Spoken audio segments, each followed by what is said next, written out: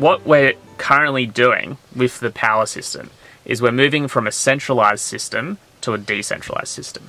And so the question is, how do you manage,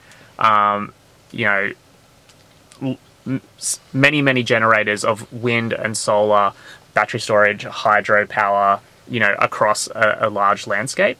So that's a technical problem. It's one that, many energy experts say is completely achievable to do in a sort of 100% renewable energy and storage situation.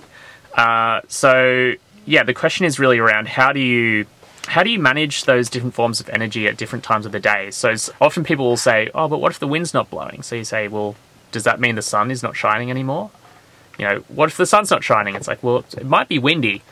Or we also have other forms of renewable energy generation, which is, tidal, off-river pumped hydro, battery storage.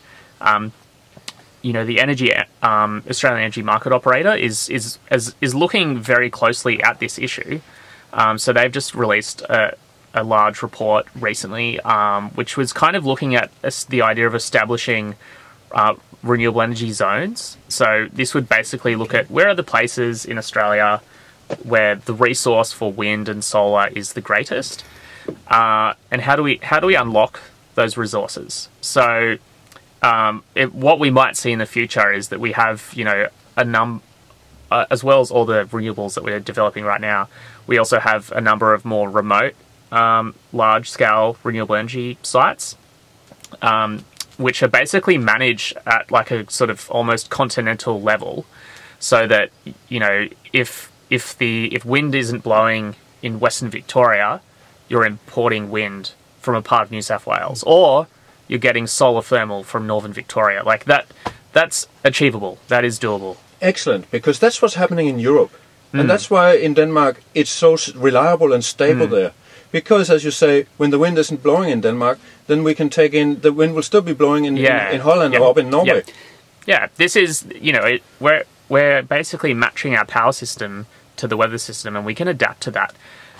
The other thing that I would raise is, a really exciting development, which is the opportunity for offshore wind in Victoria. So I don't know if you've spoken about this on the program, but I did mention that, there was this breakthrough price. Once again, we're down to 6.5 cents per kilowatt on an offshore wind farm in the US, which is being built right now.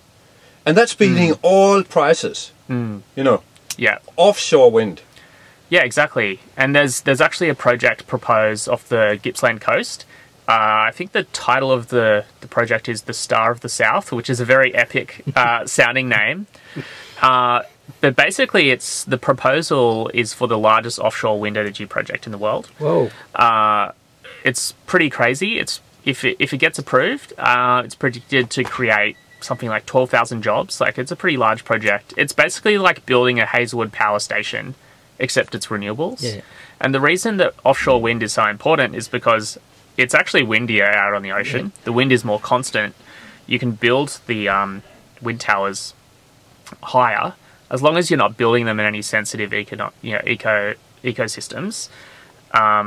The damage is relatively minimal, which means you can access really reliable power. It's a really exciting project. But there are some questions for the federal Environment Minister Josh Frydenberg about this particular project. So, the last couple of weeks we've seen the National Energy Guarantee, this sort of supposed signature energy policy, fall to pieces. That's basically dead and gone. It's unlikely that we'll see another policy put forward by the federal coalition, given what's going on. But that doesn't mean that there aren't decisions to be made about renewables in this country. So, this project was put on the table something like about a year and a half ago. So the state government has said that they're supportive of it. They've put it to the feds. What's the feds' position on offshore wind and this project in Victoria? Because it's got huge benefits. For green, clean, sustainable Geelong. The Sustainable Hour.